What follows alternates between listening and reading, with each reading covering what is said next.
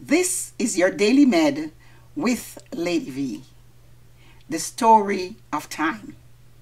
Time said I was in the beginning when I was told to start ticking, and have been ticking ever since. During my tenure as time, I have seen many great men. I saw Noah overcame the flood. I saw Moses as he parted the Red Sea and delivered God's people. I saw Abraham became the father of many nations. I saw David and his people. He brought them to great heights for 40 years, and the nation grew sixfold. He was even called a man after God's own heart. But, said time, there is one whose name is Jesus, that is unlike any other. I saw him take off immortality and put on mortality. I saw him walk the earth, performing miracles of different kinds. I saw him became a ransom for the soul of many, so that who asked of him would be saved. I saw him stand before the judge, and the judge asked of him, "How old were you when you started to study the word?" Jesus answered, "It depends, because on my mother's side I was 12 years old. On my father's side I was the beginning. On my mother's side I studied the word. On my father's side I am the word. On my mother's side I drew breath, but on my father's side I am the breath of life. On my mother's side I stood under the stars. On my father's side I am the bright and morning star.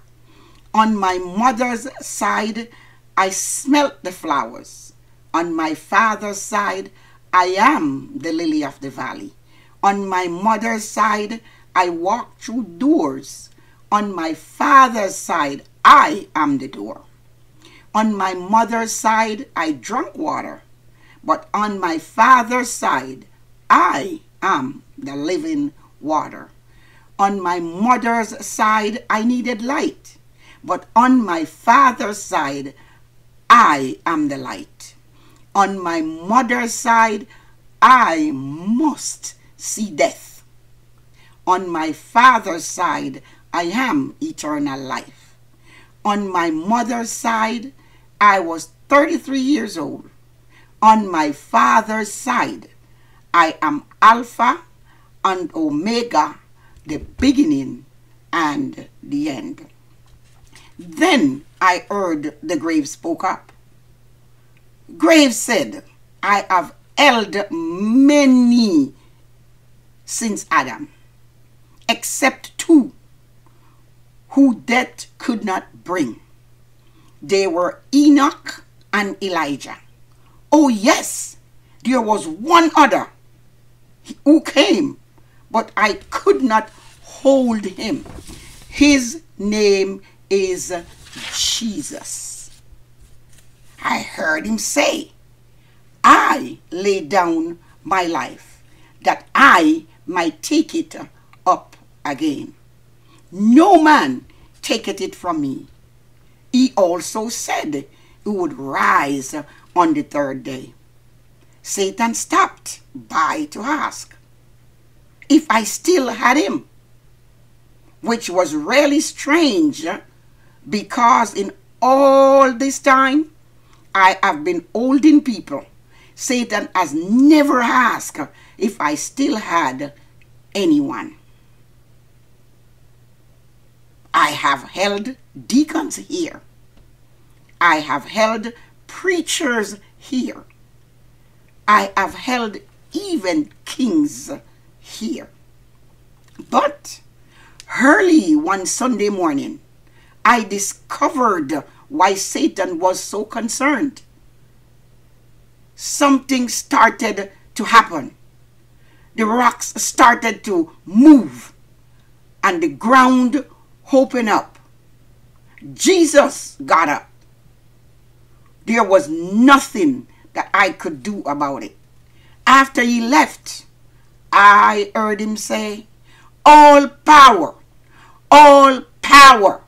is given unto me in heaven and on earth. Jesus got up. There was nothing I could do about it. He arose just as he said. Eternity suddenly spoke up and said, I have been around ever before time, death and the grave.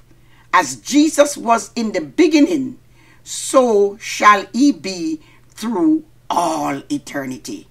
Oh yes, the grave forget to tell you that he must release some believers too, because it was written in the word of God that the dead in Christ shall rise.